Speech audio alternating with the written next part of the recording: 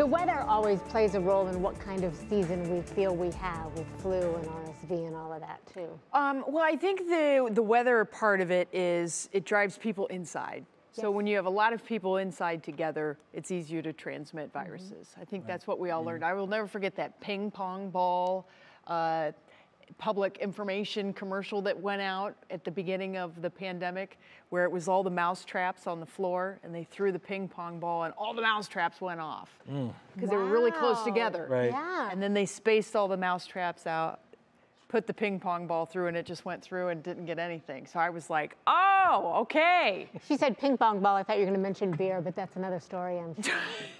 Totally disconnected from. You know what Christy Paul's doing at 6:31 Wow. tonight. Really not. Right. Wow. I'm trying to recover from that. That's a good one. Are you kidding? You've got great zingers. Every now and again, yeah. Well, we've got a little bit of a drippy-droppy forecast here for the next few hours. There are these scattered showers, areas of mist and drizzle, and cloudy skies otherwise. We have that damp feeling going on here in Northeast Ohio. It's the lake, yet again. Lake Erie is our friend and our foe. In the summertime, we love it so much. It's so beautiful. It's why people come to Cleveland.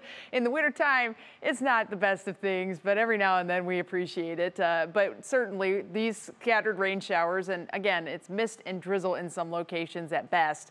This is going to persist as we head through the night. Now, let's take a look at the month to date, because if you will all remember 1 month ago, September, we had one of our driest Septembers on record. It was a top 10. I think it was 7th driest September on record. We only picked up 77/100ths of an inch of rain the entire month.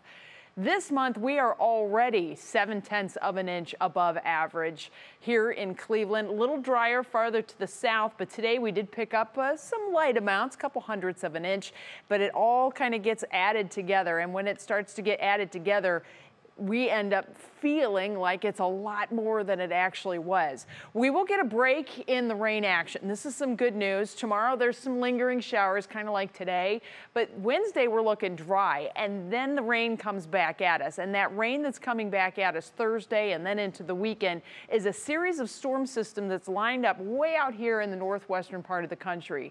The rain we are getting today is on the backside of an area of low pressure that's sitting in New England, and it's just forcing this northerly breeze across the lake. It's cool air coming across the warmer waters of the lake, and we end up with the lake effect clouds and the scattered showers. This is going to be a stirring mechanism for us. We are cloud free in the plain states, so we're going to tap into some of that drier air. It also just so happens to be warmer air that is sitting here in the plain states. We have to wait a day for it, so we're going with transition Tuesday, and then Wednesday we finally get a break before our next series of storm systems begins to sweep in as we head through Thursday night and then Friday and Saturday and Sunday. So it's just one of those things. So we're going to focus on the positive. National Design Bar hour-by-hour forecast does keep the light mist and drizzly showers ongoing as we head through the midnight hour. Early morning temperatures will be in the 40s inland. We'll still be in the 50s right along the lake shore. By 8 o'clock, 9 o'clock in the morning, we're still dealing with these scattered light showers, areas of mist and drizzle. Once we get into the afternoon, though, the winds of change begin. We should pick up more of a west to southwest wind. That will help to drive that low pressure out. It will help to give us a little more sunshine than showers, and that will help to bring in that much warmer air that is coming in for Wednesday in your Union Home Mortgage forecast.